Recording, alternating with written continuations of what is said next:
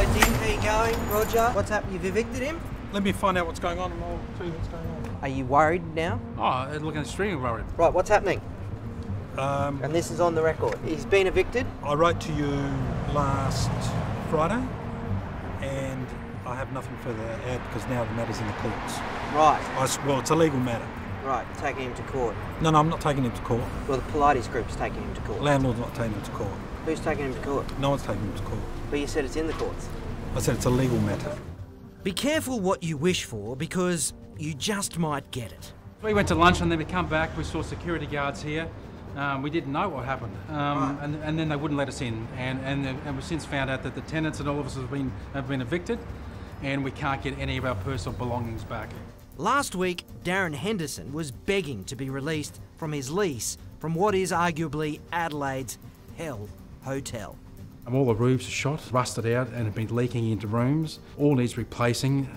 As we've gone on, I can't put people in some of the rooms. Rodney, this is another example of a water leak. Right. The flashing's gone and the roof's rusted out. Right. So it leaks down here, and this is where we've had many instances where people have slipped over and slipped down the stairs. Described on TripAdvisor as a crack den, and worse, he says the Adelaide Motel and Backpackers, owned by the Pilates Group in the Prince's Arcade on Hindley Street, was a millstone round his neck and had sent him to the wall. Why don't you just walk away?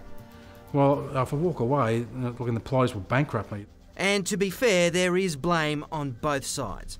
Reviews point to poor service, poor hygiene, as well as the state of repair of the building. They're saying it's a legal matter. Yes. Do you think they're going to bankrupt you? Oh, more than likely. And yesterday, Darren got his wish and was released from the lease, but not as he had hoped. Pistol-packing armed guards were called in, somewhat of a contradiction to the working with the tenant statement we got from the Pilates Group last week. Even the police showed up.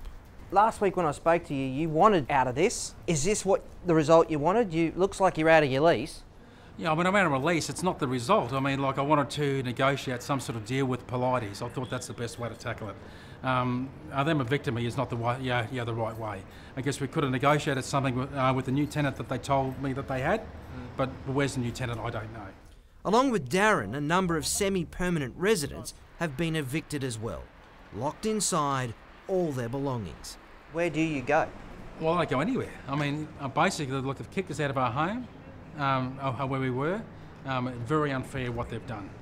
So here's the tricky part, Dim, is there's a whole stack of tenants in there. All their stuff's in there. All these guys over here. It's all been dealt with. What? How's it been dealt with? It's all been dealt with in accordance with the law. Well, what's that mean? As I said, it's a legal matter and it's been dealt with. Dim Georgiadis is the Pilates Group solicitor. What's this?